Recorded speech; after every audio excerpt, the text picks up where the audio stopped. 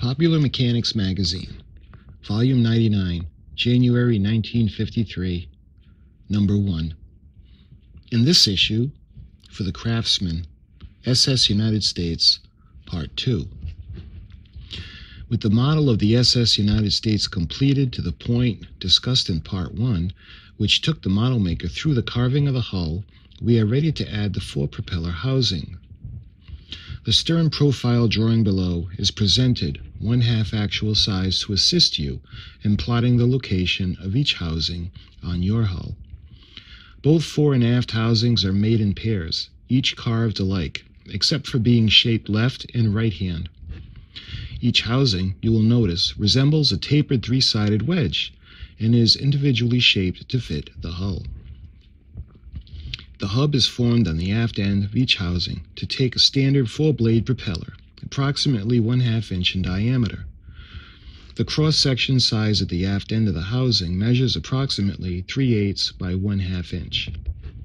After the housings are shaped to your liking, they are glued to the sides of the hull, each being placed in relation to station lines H and G. To make the housings look like integral parts of the hull, fillets of wood putty are neatly formed along the joints and later sanded smooth. The pattern for the rudder is given full size, ready for tracing on a piece of stiff cardboard or hardwood. After it is cut and glued in place, the rudder is made to look like it actually pivots by scoring the joint slightly with the point of a knife. With the hull set aside for the moment, we can turn our attention to laying out the various decks that make up the superstructure of the ship. Here you referred back to Part 1, and the patterns which were given for the wood and metal decks. You will recall these patterns are half size and are shown on 1/2 inch squares to permit you to enlarge them to full size.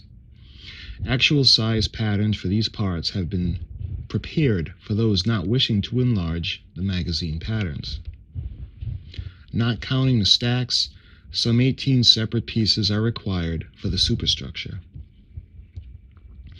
The long promenade deck is cut from a piece of soft pine, measuring 3/8 inch thick. The fore end of this deck is undercut 1/8 inch to set over the shear step near station line C. The metal promenade deck aft is placed on top of the wooden upper deck, which is butted against the shear step between station lines G and F. If desired, the metal decks can be made of fiberboard, gluing rather than soldering the bulwarks to them. If metal is used, brass or any sheet metal will do, as it is later painted. The long wooden sun deck tops the promenade deck. Note that the fore end of this deck is cut down to bring the metal sports deck flush with the surface. The sun deck and the raised promenade deck, which are placed on top of the metal promenade deck, are one piece. Notice that the sun deck is cut from 132 inch thick cardboard or metal and overhangs the deck along each side.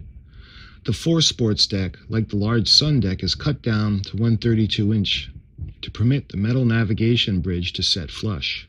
The aft sports deck carries the aft stack deck house, and both the aft and fore stack deck houses are cut from single blocks with step cuts where indicated to take on the stacks themselves. Patterns for the two deck houses located on the foredeck are given full size and general assembly drawings on page 183. In addition to these, two raised hatches are required, one measuring 1/8 by 3/4 by 1 inch, and the other 1/8 by 9/16 by 7/8 inch. Two flush hatches on the aft on the plan view, Part 1, are merely drawn on the deck surfaces.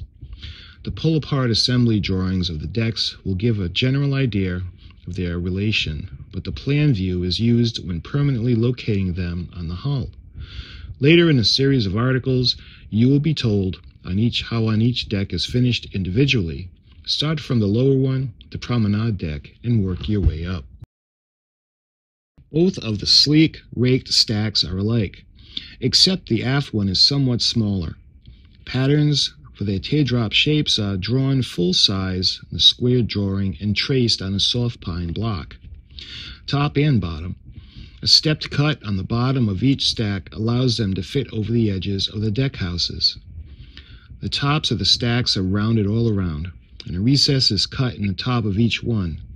Smoke deflector fins designed to deflect exhaust from upper decks are added to each stack at the top.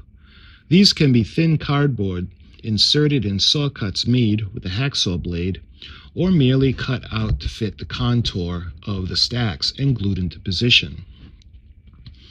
Whistles, antennas, brackets, towers, and other stack fittings are added later.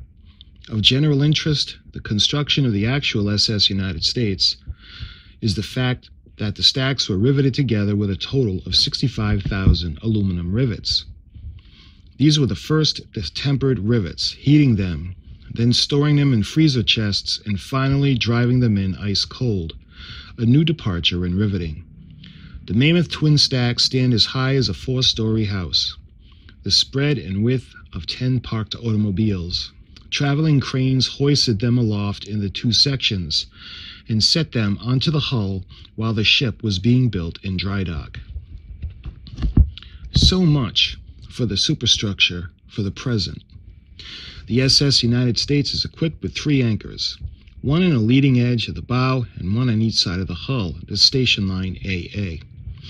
On the model, the side anchors are housed in shallow recesses, chiseled in the hull. The size and location of the recesses are taken off the profile view. The measurements are being doubled, of course, since the drawing is 1/2 full size. The anchors can be purchased from a model supply house, and in mounting them, holes are drilled in the hull for the shanks and the latter cemented in place. Bolster plates at the lower edges of the side anchor recesses are cut to shape from thin cardboard and glued to the hull. The hull now can be painted. If you are satisfied with the final sanding, give the hull 4 coats of sanding sealer to build up a smooth base for the paint. Let each coat dry and sand with 4-0 paper. As the water line established, the line where the bottom paint ends, mask off the rest of the hull with tape and newspaper. If a spray gun is available, lay on several coats of red lacquer, rubbing each one lightly. When dry, with a 4.0 waterproof paper. If the painting is done with a brush, use a quality 4-hour enamel. Final painting of the hull above the waterline is left until the portholes are installed. Placing some 775 portholes on both sides of the hull is a tedious job. They add tremendously to the detail of the model. In studying the outboard profile view in Part 1, you'll note that the portholes are installed in 4 rows, which run parallel with the shear line. The spacing of the rows as well as the portholes is done best with a pair of dividers. Doubling the spacing for each one is given in the half-size profile view, and then transferring it directly to the hull. The portholes are tiny eyelets about 1/16 inch in diameter, which can be purchased. A hole is drilled slightly undersized for each eyelet, after which it is tapped in place with a small pin punch. The spacing of the portholes is the same on both sides of the hull. Landing ports in the side of the hull are indicated with white lines scratched in the black paint. Continued next month.